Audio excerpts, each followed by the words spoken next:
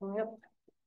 All right. Hello, everyone, and welcome here in the space and out there in Zoomland.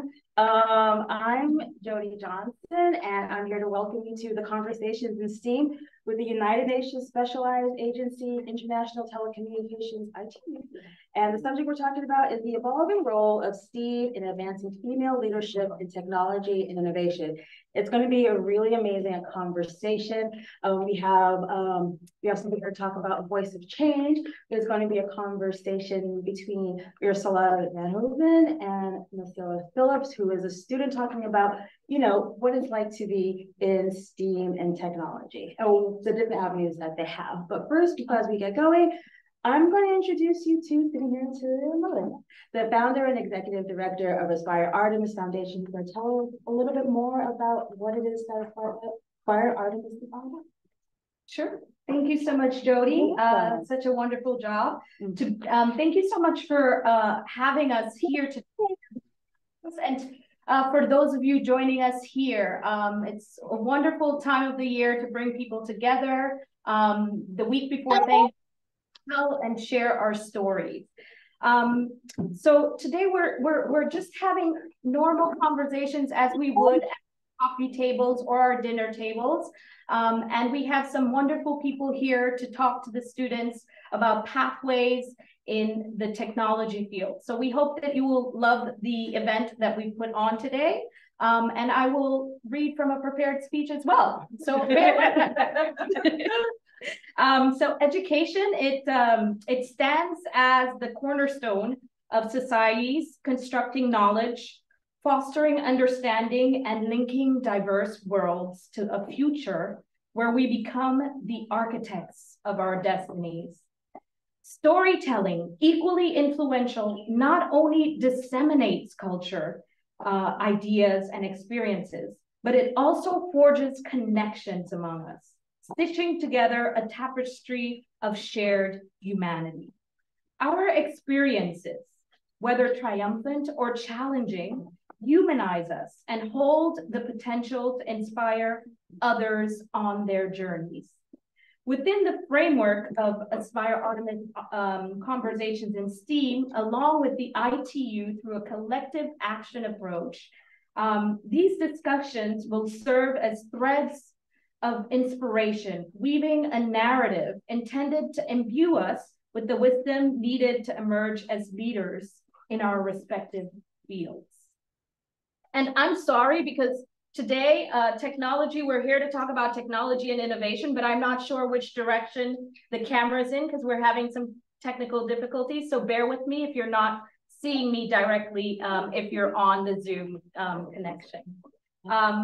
So I'm going to tell you, we're here to tell stories and share stories. So I'll tell you a bit more about myself. So my roots trace back to a small Caribbean island where dreams were turned into reality, leaving behind pebbles of inspiration.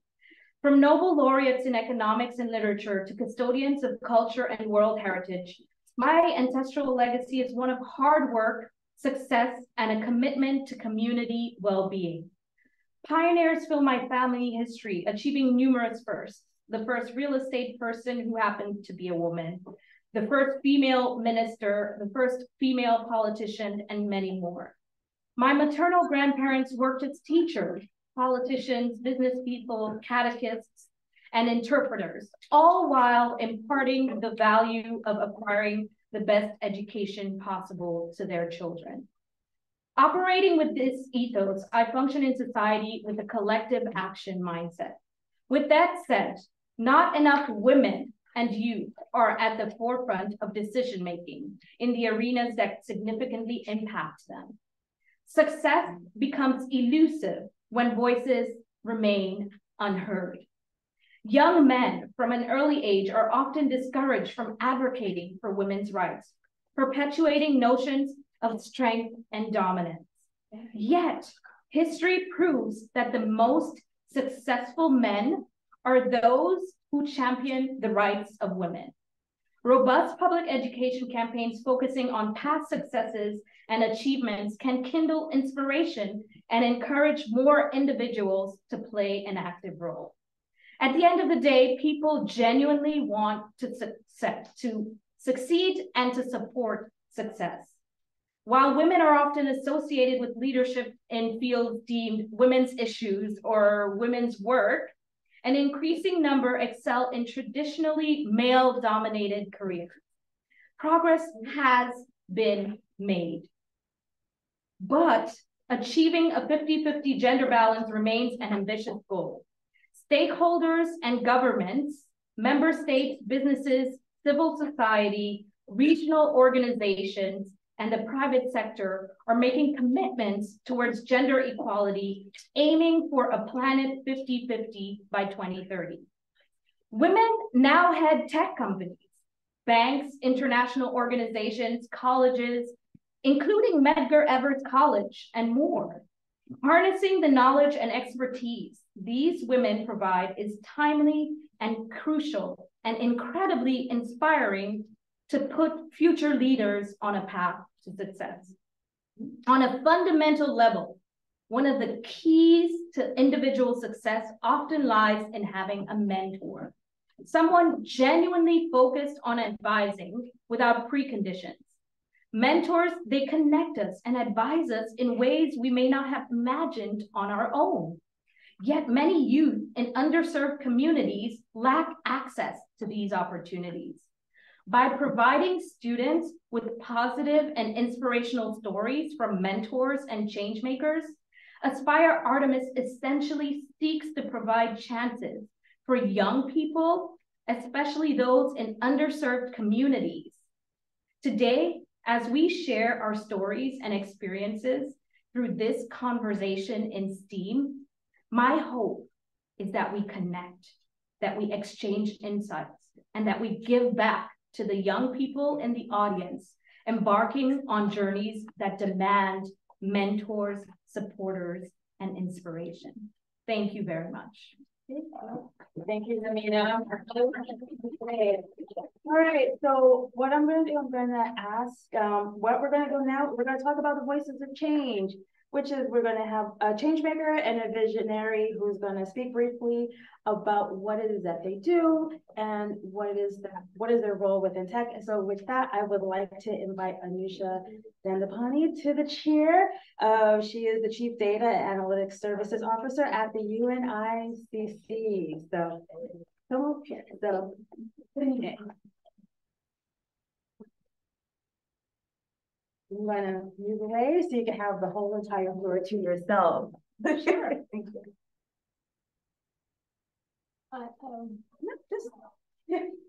There's two chairs. You can still sit, Jody. That's fine. Okay. I want the world to just be. Okay.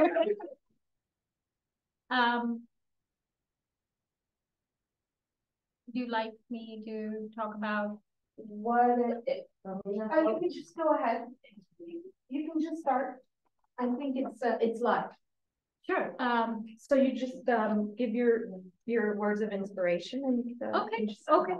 Thank you.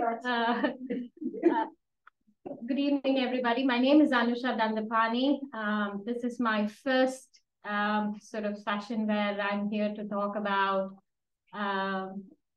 my experience or my story, perhaps, that I can share with all of you. Hopefully it's inspiring. Hopefully it's giving you a perspective, perhaps, that you haven't had before. So my career, I started my career as a computer science, technology focused person. And perhaps when I started as a computer science engineer in a class of about 60 in my class, there were, I would say, 25% were women and the rest were men.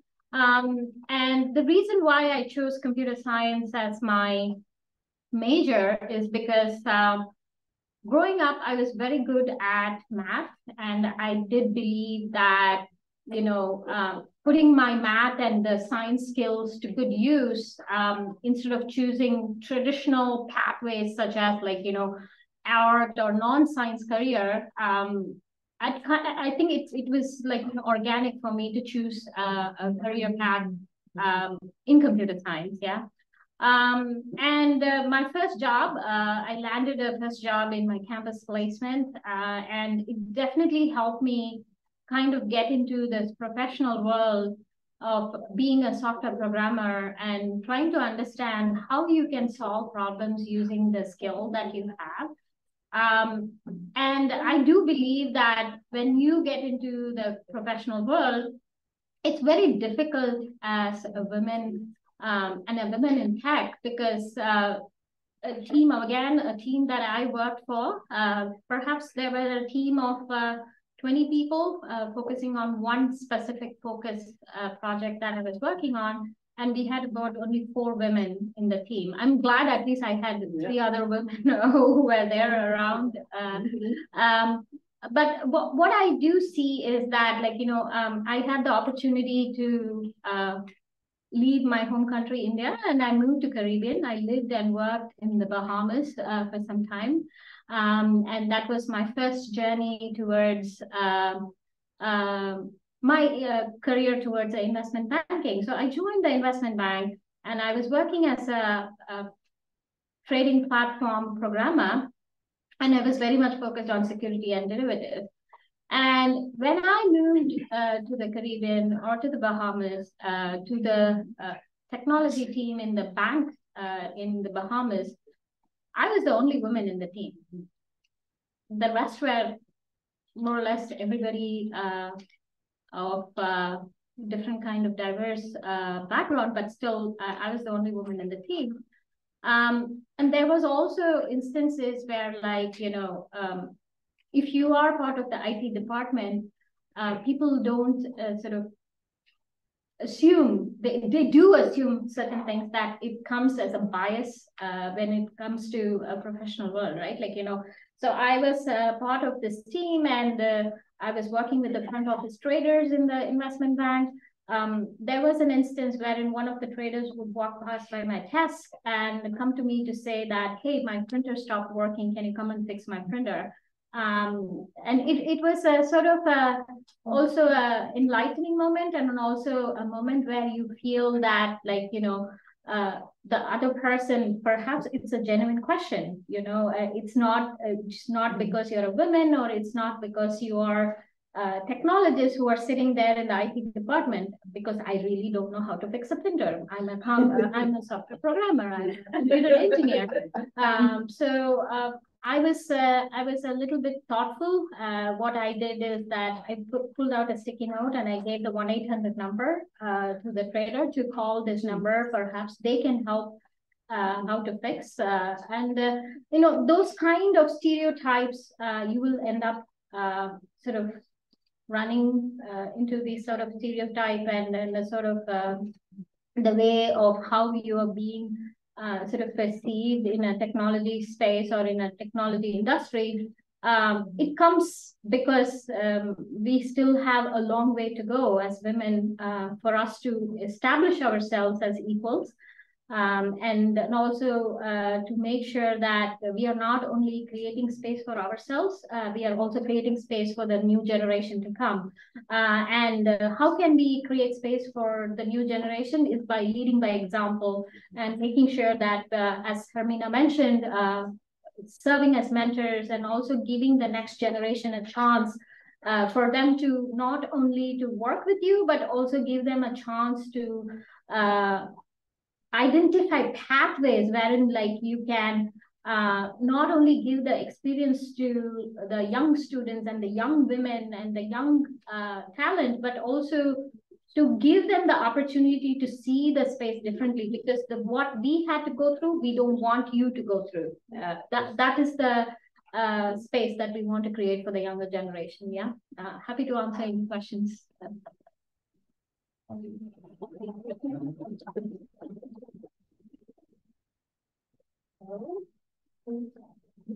Sit down. Hello again. So now, thank you for that, Anusha, for your wonderful conversation. I really appreciate it. It was very informative. And I'm sure the students got a lot from it. I would like to invite, we're going to have our conversation in STEAM, and the theme is the evolving role of STEAM in advancing female leadership and technology and innovation. This will be a one-on-one conversation with Ursula Winoven, Esquire, who is the IT representative to the United Nations, along with a Medgar Evers College student, senior, who is a major in computer information systems and a minor in finance, Ms. Sheila Phillip. They're going to have a really wonderful conversation between the two of them. And yeah, I'm going to give you guys the chairs.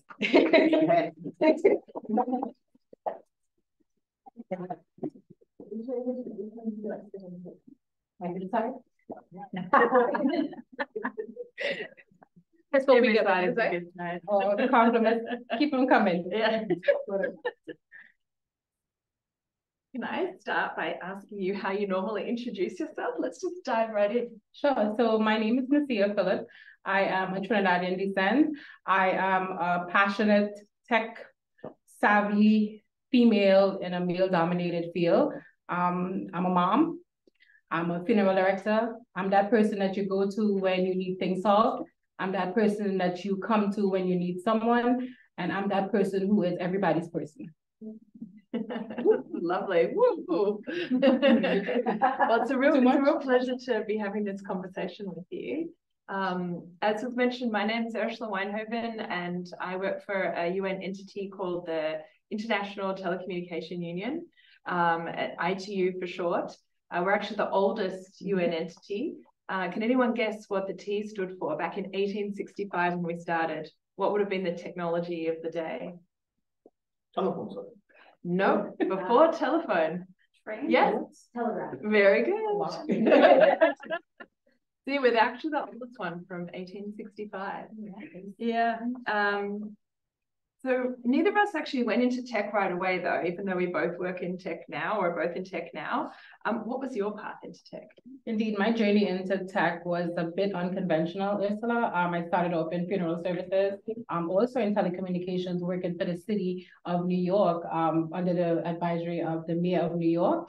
And I came into tech now because I wanted to actually find a data-driven source for funeral services, which is a pretty prehistoric industry that we need all the time, but tech is not one of the forefronts of that. So that put me into tech. What about you, Ursula?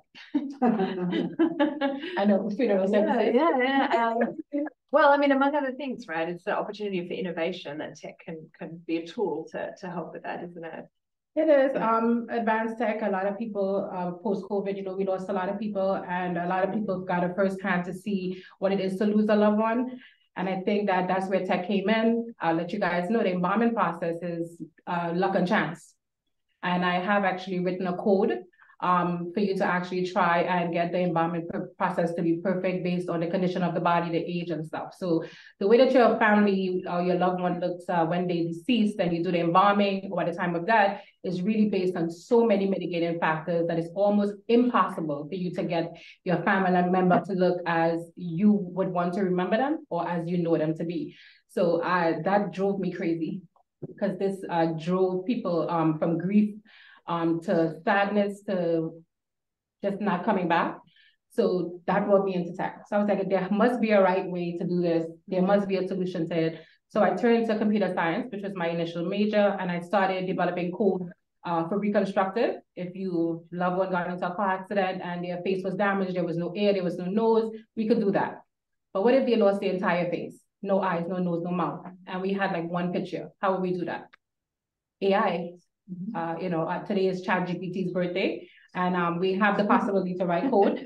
We have the possibility to do reconstructive, and it's possible now for that to do it. So you tell me about the United Nations. Yeah, similarly, I didn't go into tech right away. If someone had told me even 10 years ago that I'd be in technology, I might not have believed them, but I think it's really a key thing to think about in one's career, that you don't necessarily know which path you're going to take or where it's going to lead you, and that's totally fine. I think sometimes when you look at like a bio of a person, it seems like such a logical path, but the reality is, as it's lived, it's often really different than that. I think that's helpful to bear in mind. So similarly, like I didn't go into tech right away.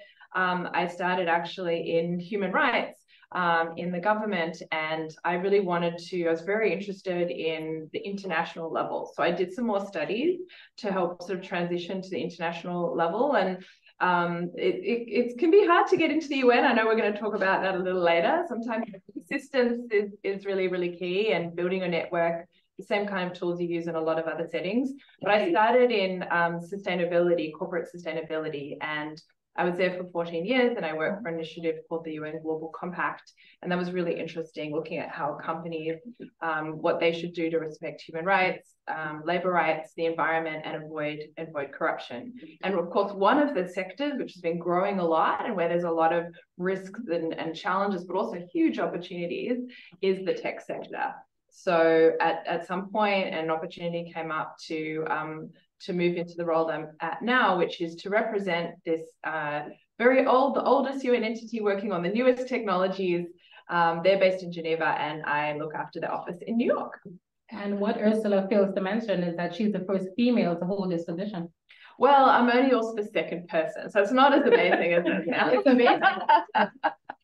I think Ursula and I both know what it is to enter a male-dominated field, which is the tech industry. We have a lot of females I know that actually start off wanting to pursue tech at grade level. They actually change their mind. We barely see any females who actually follow all the way through to college, bachelor's, master's degree in tech. Somewhere along the line, they get diverted. So Ursula and I, it might be the second of the 2 times the position has been held, but for us females in this industry, it is an amazing feat for you to have done. So, you know, give Ursula a round of applause because this is actually why we're here today. Well, my honor today is to be also interviewing you. And so in that context, could you share why should folks move into tech? Because there are clearly different paths into tech, and it doesn't have to be right away. Mm-hmm. But why should people move into tech in your view? So I think tech is within everyone. Aspire Foundation, they are really focusing on STEAM. And I think within every individual, there is science, technology, all the aspects of STEAM with you, it's there. It's how you bring it out. So my passion is computer information systems. I love to make technology, make my life so much easier and run my home. But I use art. So I am a victim of rape. I'm a rape survivor. I am also a victim of child abuse and molestation. And everybody knows I was at one point homeless. I was a single mom raising my daughter in New York. And I was an immigrant here, undocumented. So I've had a long struggle. But poetry has been my release. Poetry is my art in the STEAM.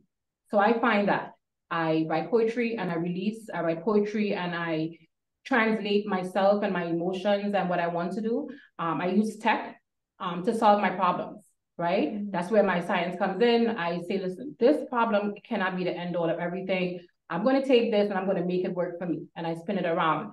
So that's my science and my technology. And I do have a lot of energy. Everybody knows that. And my math comes in because it's a lot of figuring out. So I think that everyone is pursuing some form of STEAM. Everyone probably is not being acknowledged for what they are doing in STEAM. You know, the paperclip was once just a paperclip, and it's a driving force in the stock market. So I think people just need to really value themselves. People need to trust in their ideas, and they need to try. That's it. They just need to try, because everything you try at is going to really flourish into something. So the path into STEAM is what? Just get into it. Take your passion and get into it. First step. Ursula is a lawyer, right? You tell me what motivates you, what moved you into tech? I think one of the things that's super exciting, and you talked about this already quite a bit, which is the power of using technology to help solve problems. Whether they're local challenges or global challenges, tech can be a tool that we as humans can use to make life better. Oh, yeah. And that is a really, really exciting thing.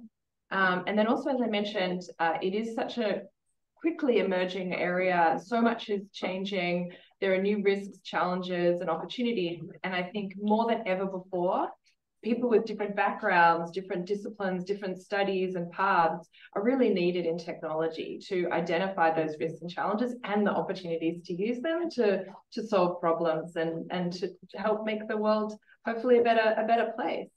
Yeah, on that note, we could definitely acknowledge, like I said before, today is the birthday of ChatGPT.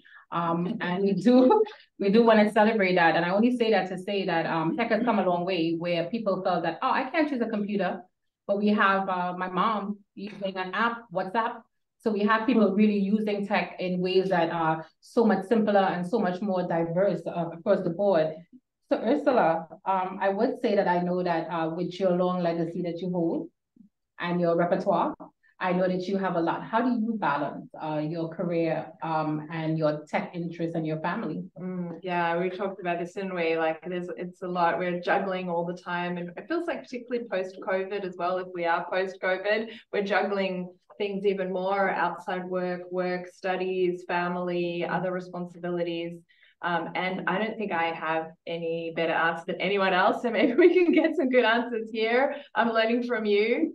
But I think a key thing is also just trying to, when we are doing a whole lot of different stuff, making sure that we're also kind to ourselves, yes. that we give ourselves a break, that we take some deep breaths, we try and eat well and try and get some sleep and exercise, and make sure that we ask for help when we need it as well. I do agree. I do juggle a lot, wear a lot of hats. I think that one of my to-go-to is setting boundaries and keeping everyone involved. So there's a lot of people in my life, you know, from student government to school to family to work, to the 2-3 jobs that I work, to my internship. So I think keeping everybody involved and really presenting a realistic idea of what the expectations are of me, I think that does help. Because why I might be the person or everybody's person, I think I always have to remind people that this person needs some time. You know, I just need to switch off.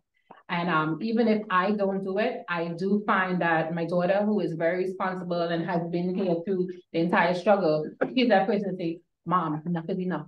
You got to say no. So she'll take away the phone and turn off the lights. And I think that's what it is. When you have that support system that allows you to maintain your boundaries, allows you to live up to your potential, and allows you to be yourself.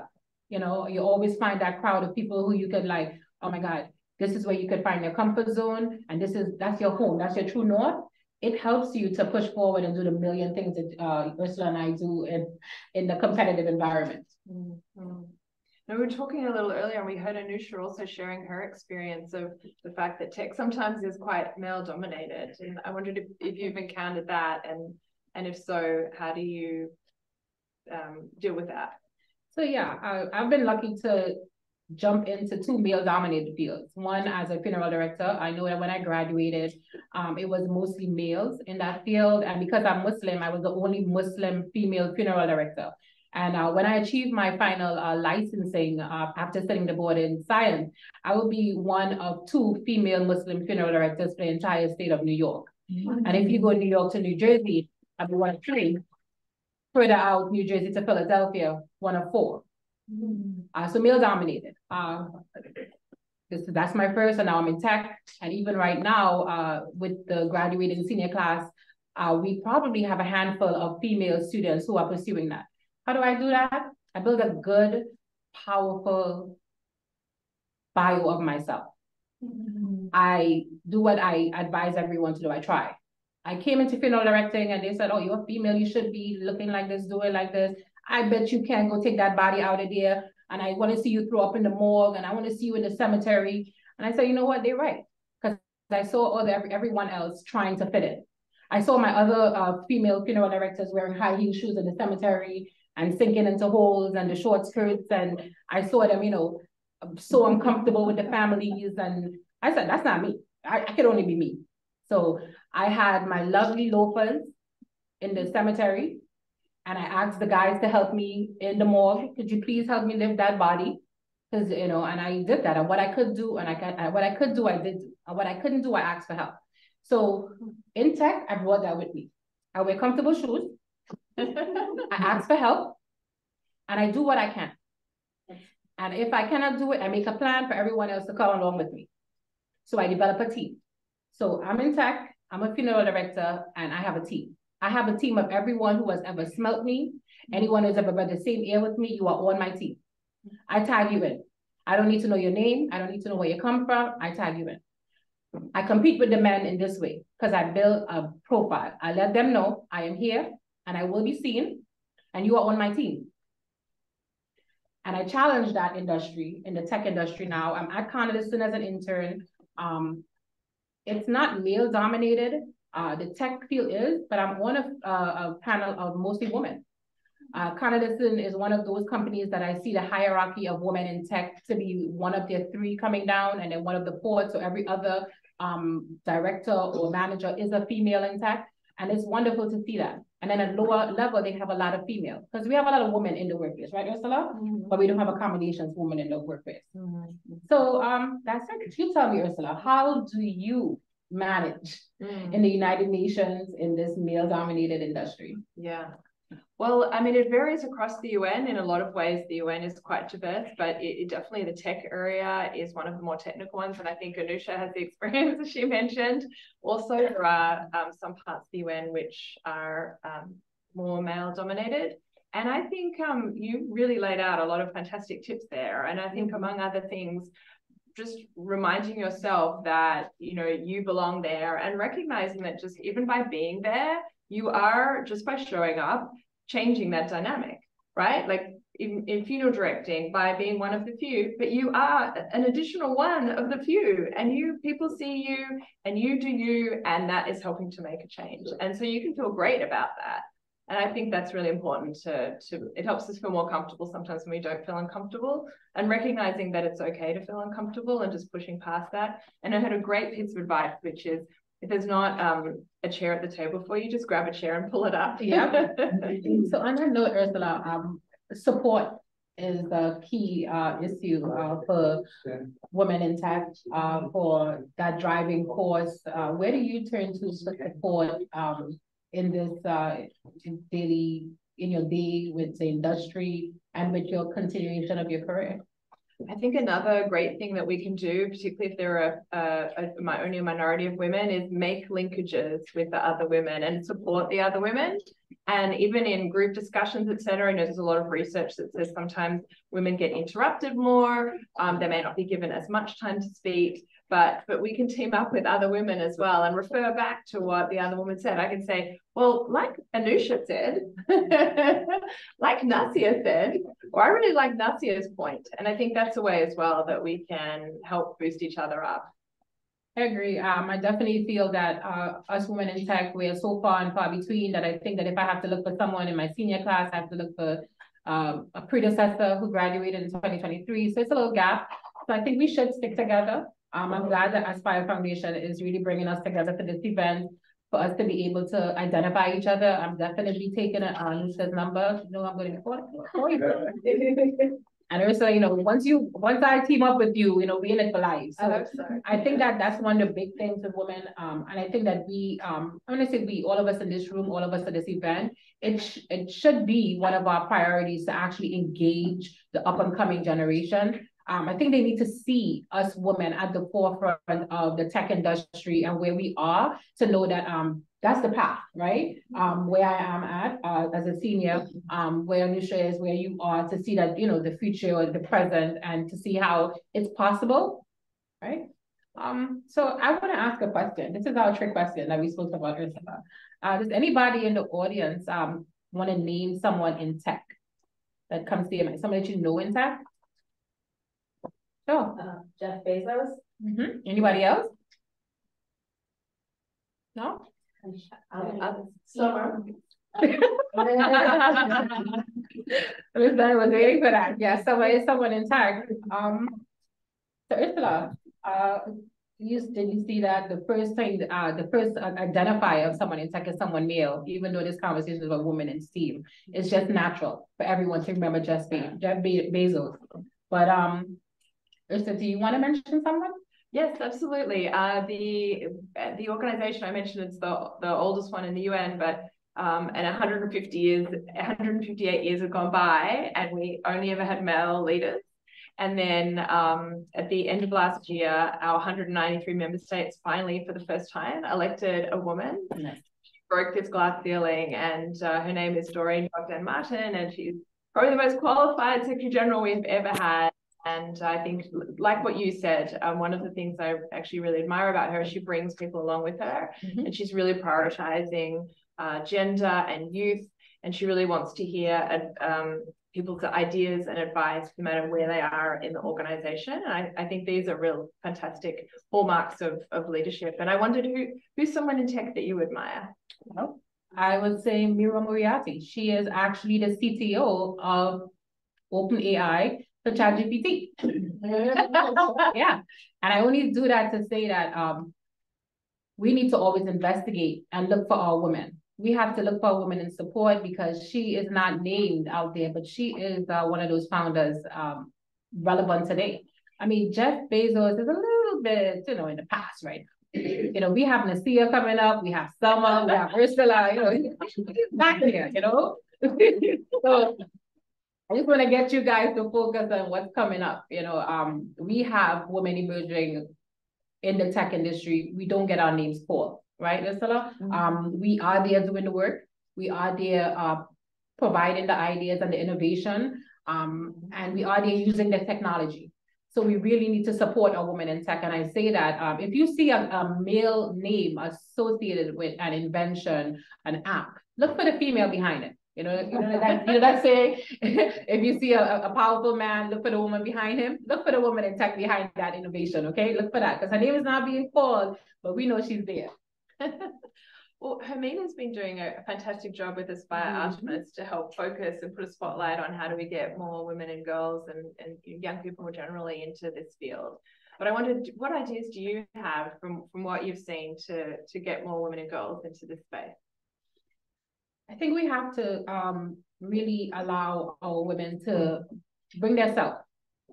I think that as a woman in the industry, as a woman in the business field, I think we're too often told how to conform, wear this, look like this, do this, don't do this, especially with all the different affirmative actions and everything that we have. We're always told what to do and what not to do. And I think that our women need to be told, bring yourself to your job.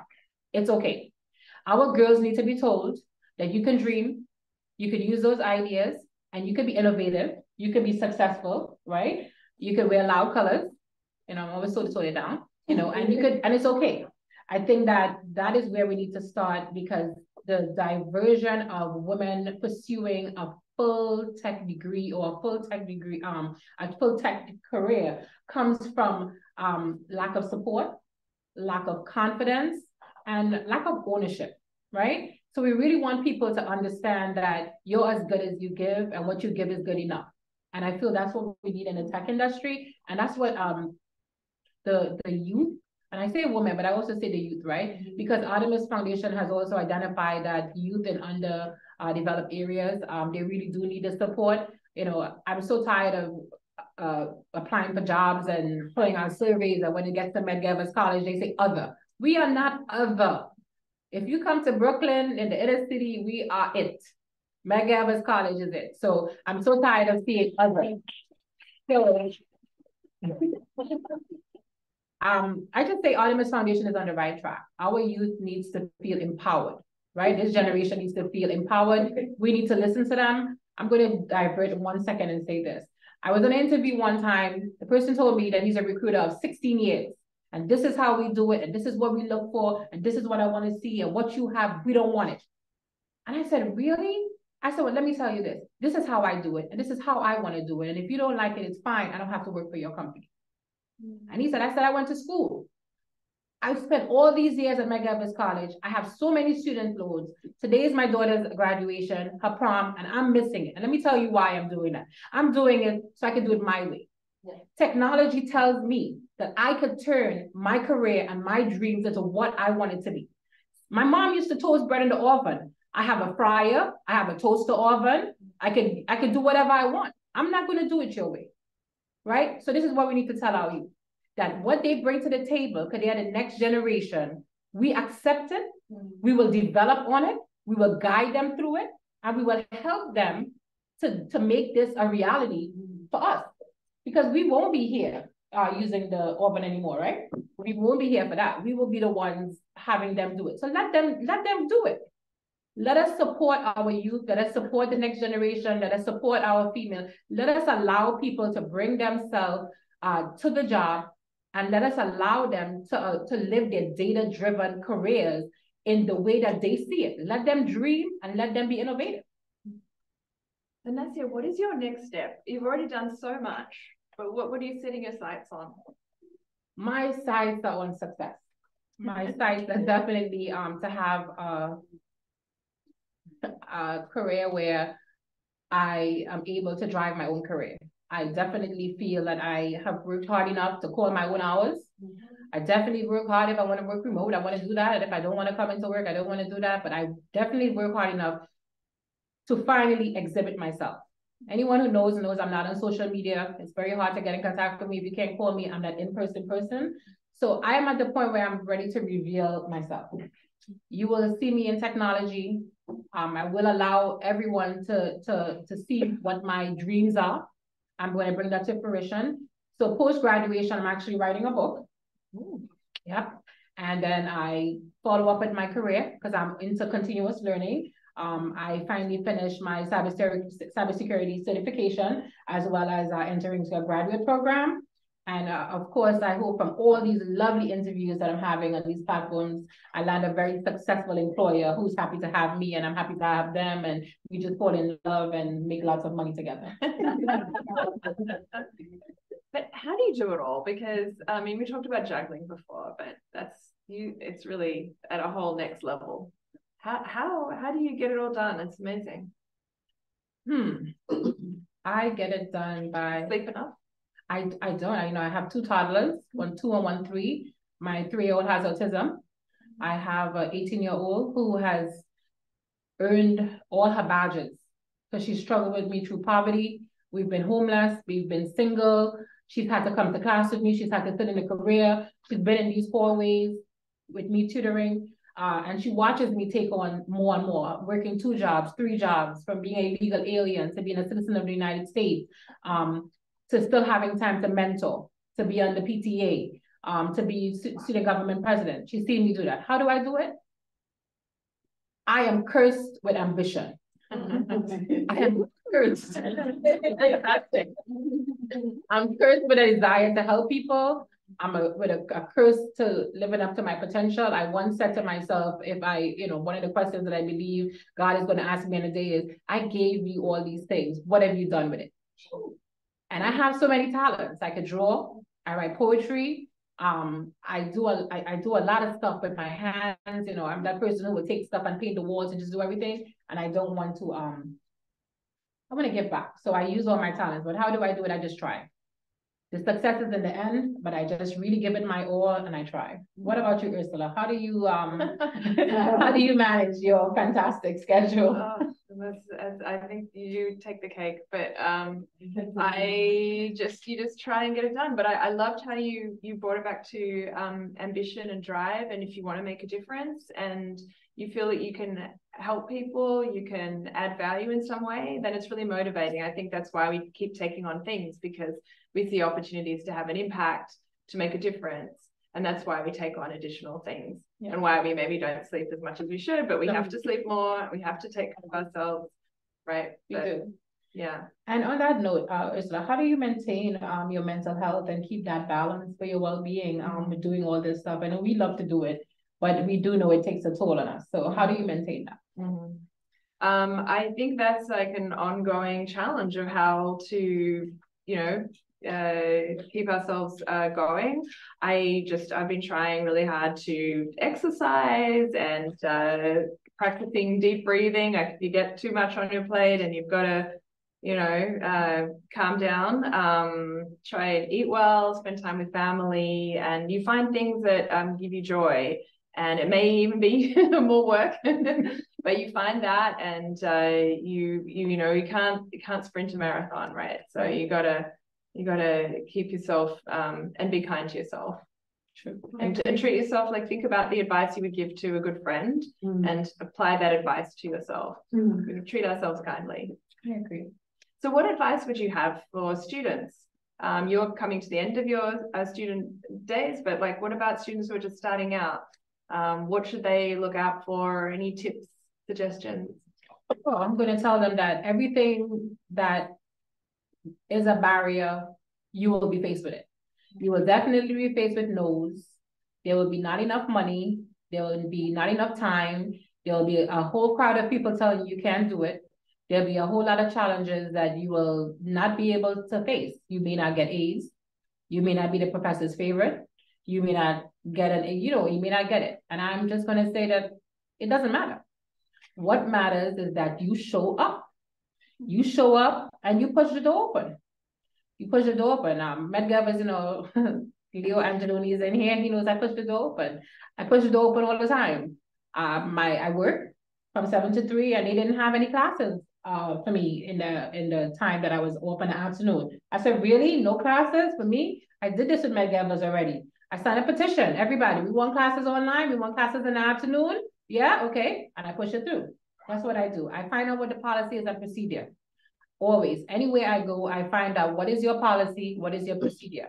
I find out what are the rules and what are the instructions. And what I do is I start making my path. I am a mother, I am a wife, I am somebody's daughter, and I will be successful. If there isn't a school to teach what I want, I bet you I will find one. If there is not a path, I create a path because I am here and I deserve to be here. So my advice is push the door open. Kick it down. Kick it down. Kick it down. Just kick it down because the door is you. The key to success, the key to anyone in this path, the key to the females is just to show up. Choose and decide that this is the career you want. Choose and decide that this is your passion because you have to be passionate about it because you won't survive the barriers, right? And once you've chosen that, just show up. You're going to find a mentor. You're going to find somebody like me who was broke, illegal, single mother, have no time. You're going to find somebody. Ursula still managed to go to the gym. I can't even do that yet. I'm waiting until I graduate. But, you're going to find somebody like you. You use that mentorship. You use your no's and you build your yeses, right? One thing I always tell people, someone tells me no, that's my guiding light. Because now I know not to go in this direction, but I know to go in this direction, right? So if someone tells me no, or that door is closed, no problem. I move in the next direction, but you keep moving. Fantastic. Fabulous, fabulous advice. So Ursula, everyone is interested in the United Nations, such a big organization, such a dream to work with, Vincent. So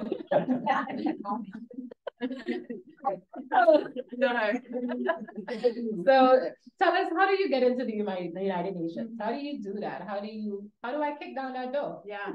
Well, I think one of the key things to bear in mind as well is that the UN is actually made up of lots of different organizations. There's about 50 or 60 of them.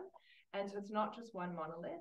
And so a key thing to identify what opportunities there are, and there are internships, there are consultancies, there are young professional programs, as well as jobs of all different kinds of contracts.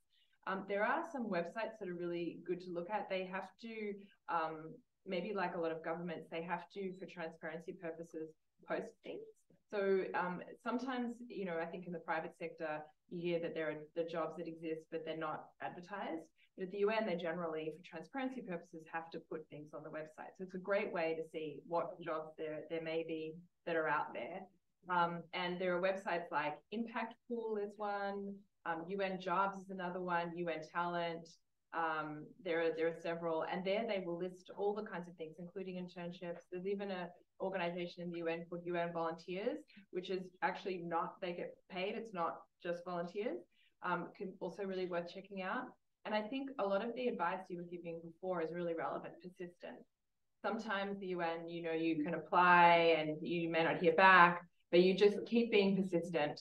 And as you said, it can be a lot of work, right? It may be something one has to do on Saturday nights, keep working at it, build your network, take studies that are relevant to the field and, keep working at it. And you can find a way in. And I think anyone with your determination, I think the UN would be very, very lucky to have you. Great. So while we're giving advice, Ursula, and what advice would you give to your younger self, seeing as you've made that journey? What would you tell your younger self if you had the opportunity? I think I would come back to the being kind to yourself, and also the idea that don't try to be perfect. Recognize that that can be the enemy of the good. And definitely, you know, I've always worked super, super hard, but take care of yourself as well. Make sure that you try and sleep more and eat better and all those things, because if you don't do that, it kind of can creep up on you.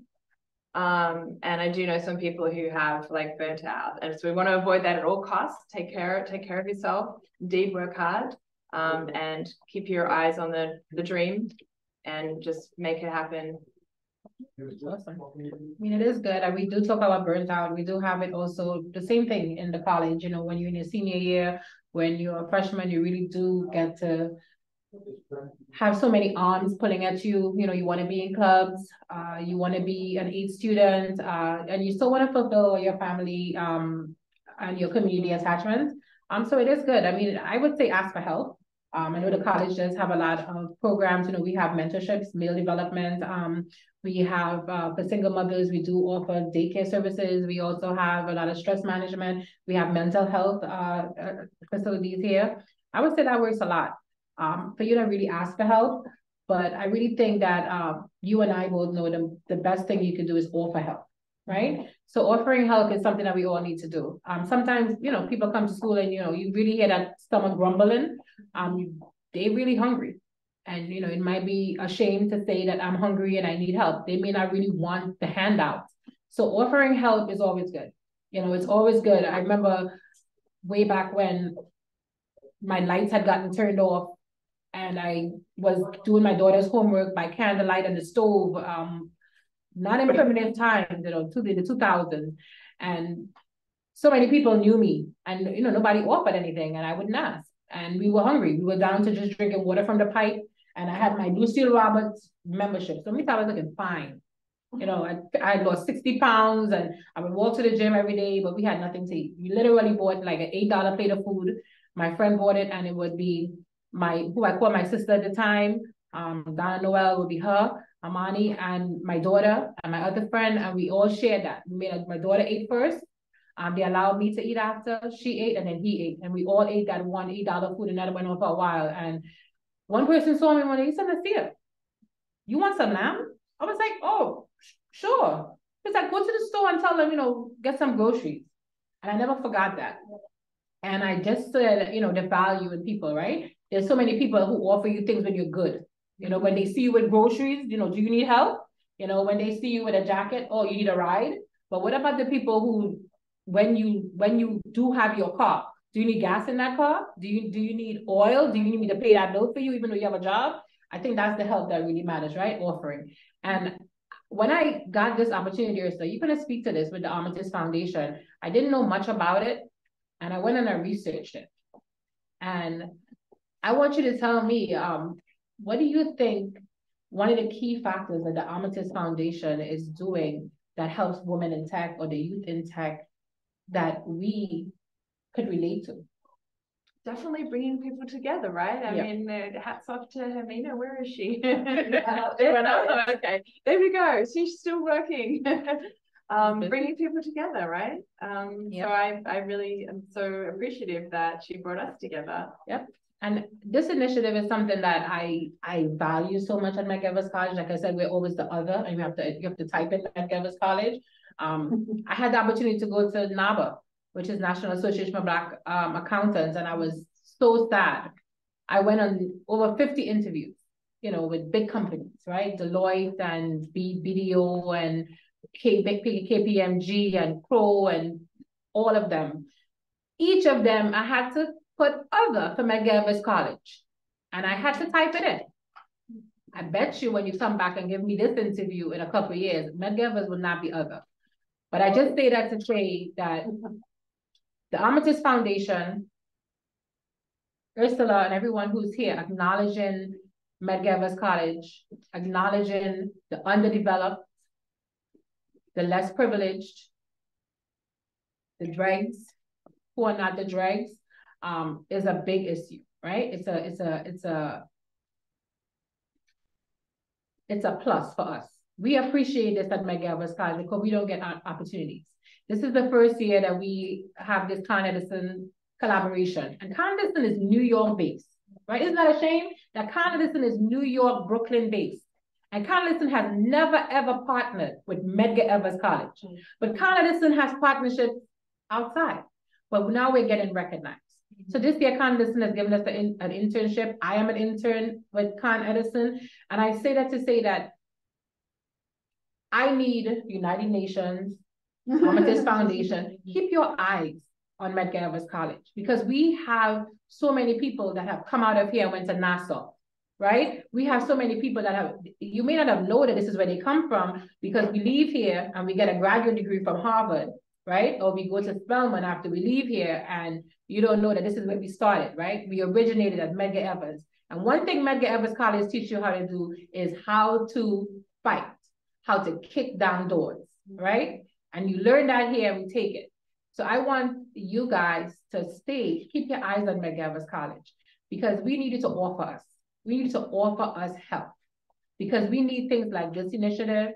We need a lot of funding, you know, because us women in tech, we don't get to show ourselves, right? We don't get to show what we can do, but we are the ones that they always ask, show me what you can do. Because I heard you got 2 babies at home. When you want to come to work on time? You sure you can make it here? You know, I heard that, I know I get this a lot. I don't know if you do. They tell me, oh, you got 2 kids and you got you're gonna need a lot of time off.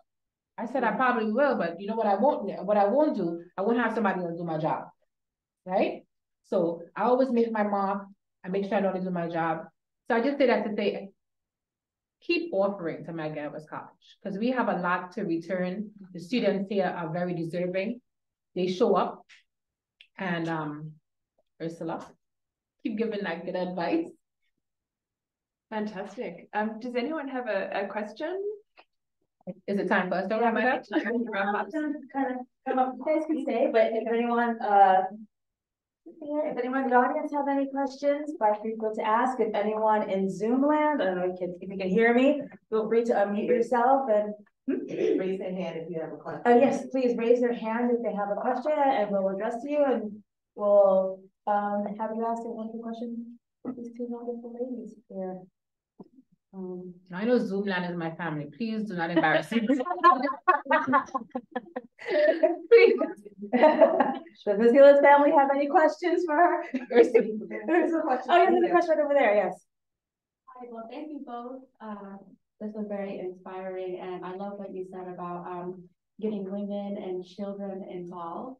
But you know, something that always is in the back of my head is just like the immigrants. So like immigrants, especially like the middle-aged ones who still have like a lot of time in the workforce, so they don't get left behind. Would you have any input or ideas that we can like even offer like our own relatives? I think that no matter what age you are, there's a role for you in tech. There's space. It's growing all the time. So I think take the first step is what you said, right? Yeah, it is. Let me tell you a story, because I have a lot of these. This is not my first time at Medgar College.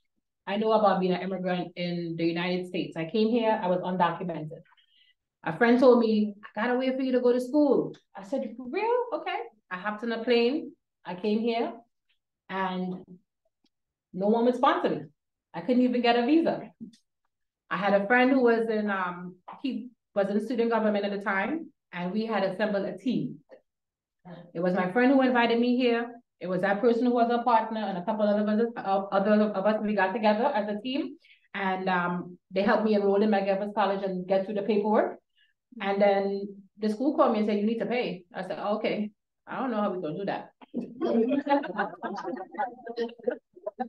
And my friend had a bright idea. He said, I know somebody in Bursa, I'm gonna push it back.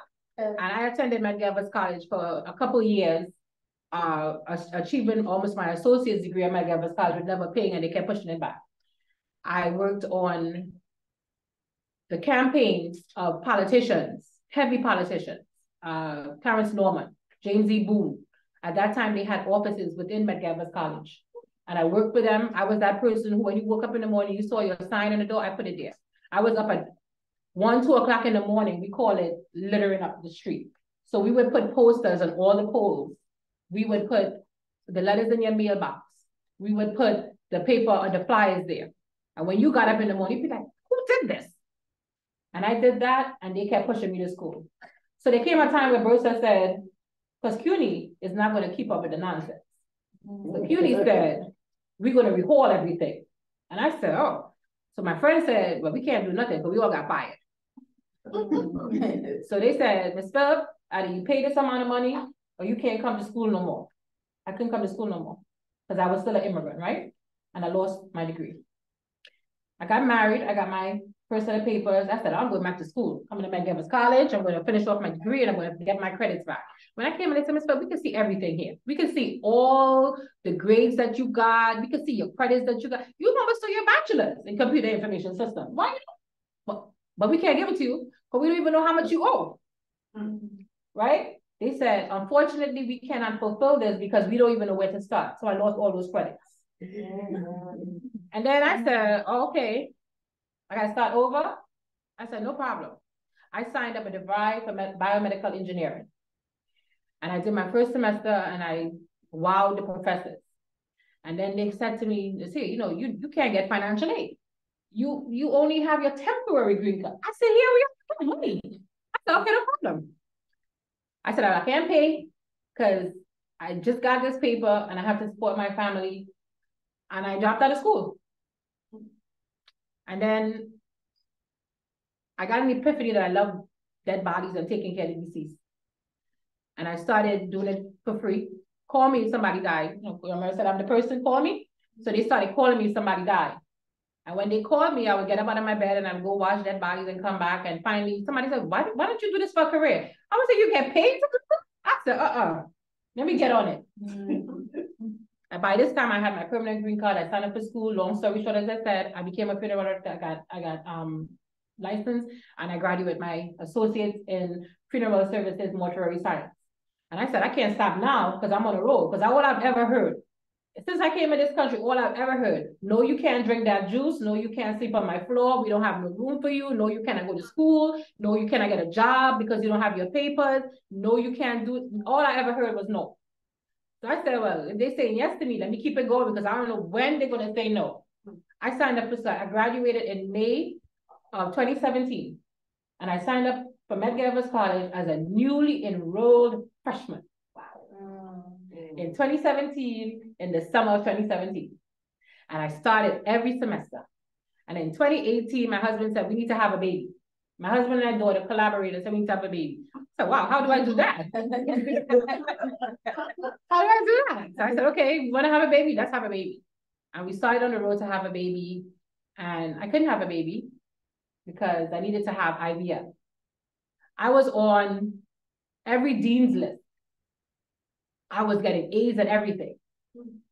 I was tutoring, I was mentoring, I was in every club. I had founded the computer science club. I was on the ASW, which is the computer science club to help women in tech to become computer scientists and mentoring them. I was on a roll. And these people who I love very much said, we are having a baby. And I started on the IVF treatment and I was dying. Calculus, I felt like I was seeing stars everywhere. I was throwing up. I couldn't show up to class. I couldn't kick down the door. I just couldn't do it. So I dropped out. I had a miscarriage. I had my baby. I lost my nephew to street violence and I died. And then I got pregnant and I had my son. And I signed up for Medgar College. I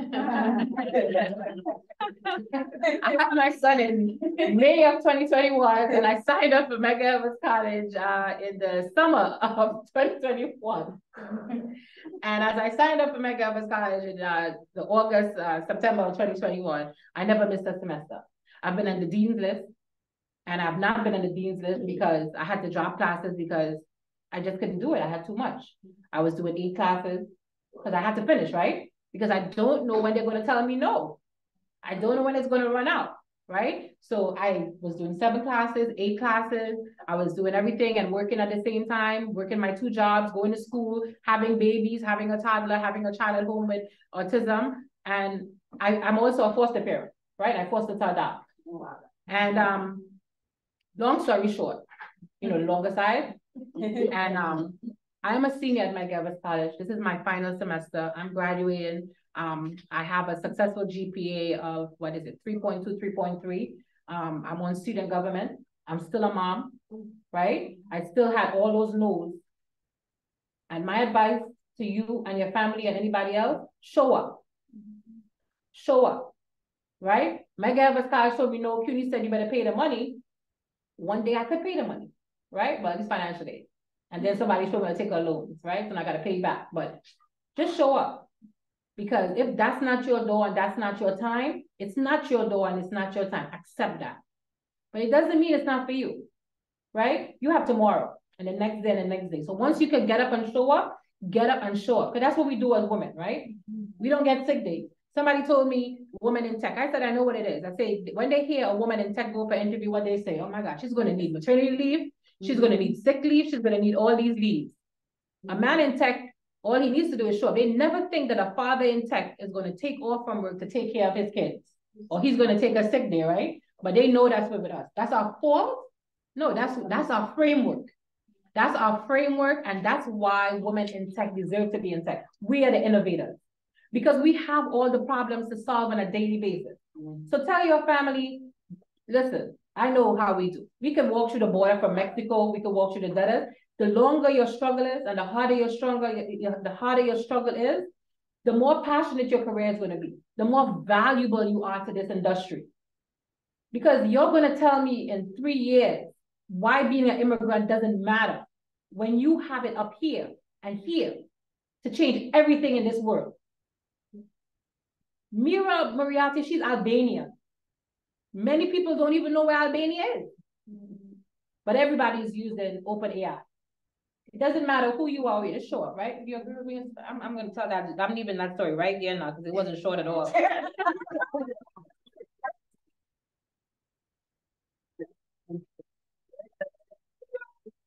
The session was phenomenal. It was inspirational, motivational, both of you. The question I have to ask you is, every time you were put down or something happened, you came back to Medgar. You could have gone to Baruch, you could have gone to Brooklyn College, you could have gone to York. You came back to Medgar. Tell them why.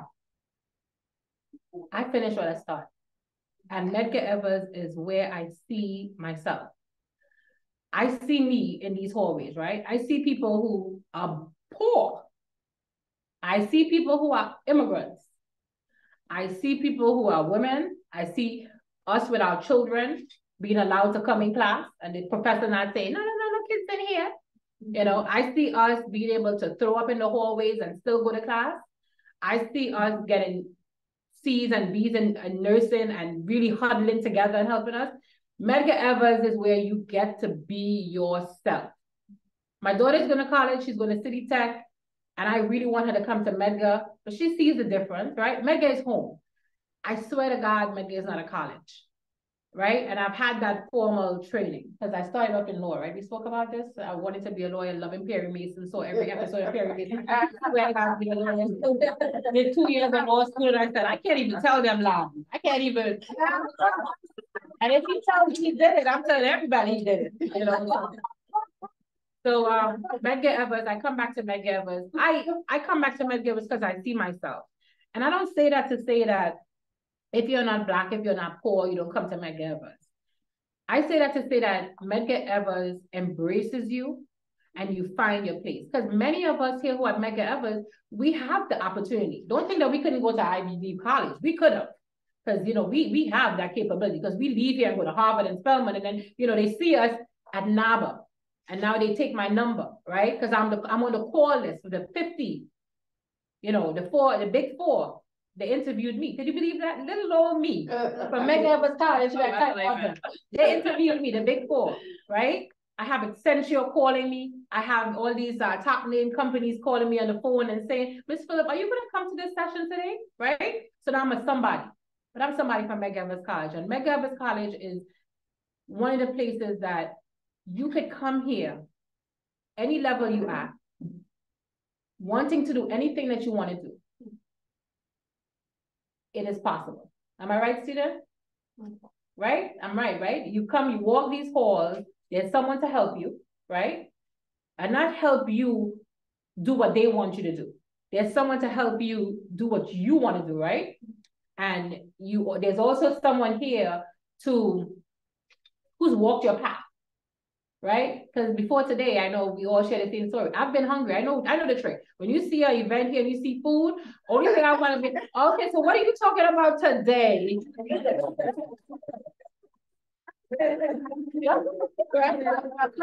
Are always hungry. The professors at Medgar College, many of them went to Medgar, many of them didn't go to Medgar, but they understand the culture of Medgar.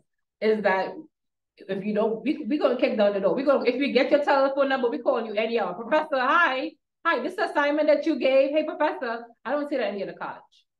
Right? I don't see that I can pick up the phone and call my professor any hour of the night. I don't see professors that I can text. At Medgar, you can do that.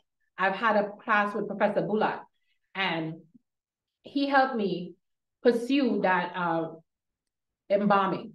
You know, our class project, in the last day, he said of computer information, computer science, we had to do a code. And he gave us this long list of, you could do this project, you could build a game, you could build a lottery, you could do this. And I said, I don't want to do that, Professor. I want to build a code for my embalming or for restorative. Which one can I do? Because I don't want to do this right here, but that doesn't help me. He said, what are you talking about, Ms. Phillip? He said, every class, you have a new class to teach. He said, you know what, work on your project. And I didn't know what to do. I wanted to do it, I didn't know what to do, but he held my hand. He said, okay, I think this is gonna, he said, I think I gotta add this to my resume now too, because.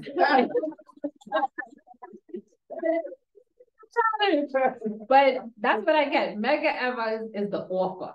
That's what I'm gonna call Medgar Evers. Medgar Evers is the author. We cool girls, but we the author. Medgar Evers offers you the ability to see yourself, be yourself, and drive yourself. Thank you. And that's Dean role, right? This is our Dean of Business Administration. So yeah, it's time for us to finish up. Does anyone else have any other questions? I can't quite see everyone in Zoom land, but if there's someone out there that maybe want to ask a question or leave a comment, Raise your hand. raise your hand. Unmute yourself. Yeah. No? There's still over there. Okay. Well, I'll ask. Yes, by all means, that's the question. You know, I asked you a question earlier. Your eyes are on me. Oh my God, it's a trick question. I had asked her if I were a genie in a bottle, what would she ask? But that's before I heard all that stuff. You're amazing, actually, you've taken everything that was every no, every challenge, and the things that bring people to their knees, you've turned into fuel. So good on you. You lack no self-esteem, which is really one of our biggest problems as women.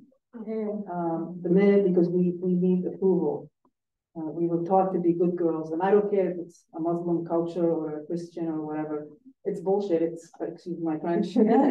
It's everywhere. It's the same. You know, people forget that even in England, it wasn't that long ago where women were able to vote and were no longer the property of their husbands. Yes.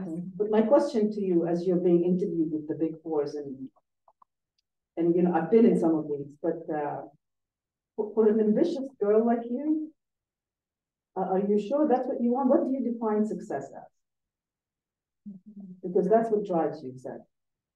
It is. I think defining success for me at this point, recent, huh? In 3 sentences. You heard me already. Okay. Well, I'm in your life now. Yes, we are together forever now. You told us. What defines success for me? Using what I have the best way that I can with being truthful to myself and my loved ones. That's it. That's success to me. I have my brain. I have my talents. I'm going to use them. I'm going to see where it takes me. I'm going to remain truthful to myself. Any employer I have, I'm going to bring myself to the job, right?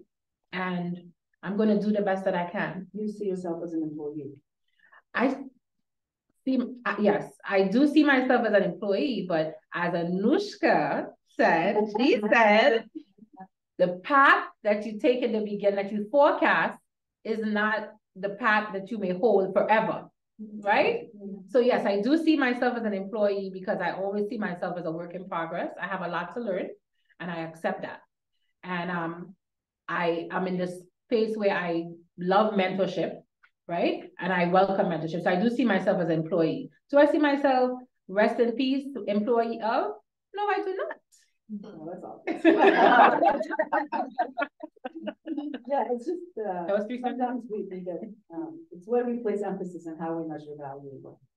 You know, you mentioned the North Star, so I think you'll do amazing. I think you'll continue to inspire a lot of people.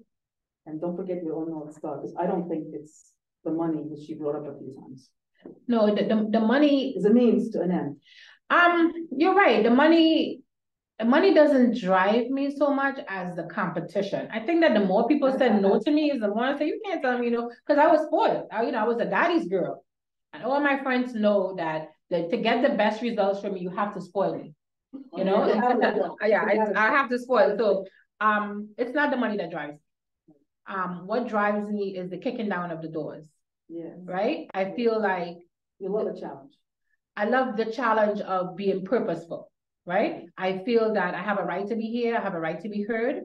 And I feel that a lot of people in the world, when they're not heard and they don't know where their place is, that's where we have a lot of problems, right? So it's not the money that drives me. It's just the competitive edge. I want to show these guys that I can have 3 children, 1 in the freezer on the way, and the 3 that I got here. And still be of course the parent adopting not only adopting children with special needs. I don't adopt normal children, special people adopting children with special needs, still be a wife, right? Still look fantastic and cook my own meals and still be in tech. Right? I'll still be doing what I need to do, being who I am. What about you, Ursula? What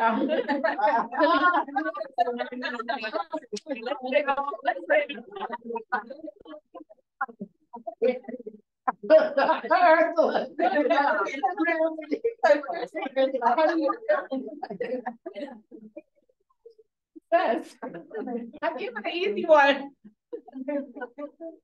I think that being true to yourself and the values is really key. I think also, I'm in my 50s now, so I've been had my career going for quite some time, and you too, right? You've been 16 for a long time. Exactly. Yeah, exactly. But I think that you're living your values is really key as well, and sometimes things don't feel right, and that's really important to keep that North Star and where you can have an impact. That's what really gets me motivated, and how can you help people? And tech is a great tool for us to do that through. So it is. Yeah. I've been in tech for 32 years, innovation and emerging tech. Nice. Yeah. And your telephone number is in 88. Oh my God. And it's wonderful to see girls like you in the industry, and it's sad that we're still talking about it. Yes.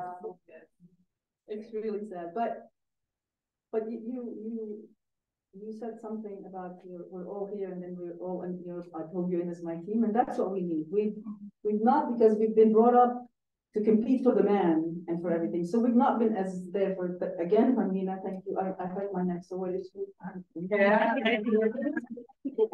We need to stand for each other, and I call it the lean back. We have each other's back, and we compete to complete each other and pick someone. Definitely, Hamima and the Aspire Foundation organizing this platform is a reality check for us to know that, you know, coming together is really what the essential part of women in tech is, because that does drive us.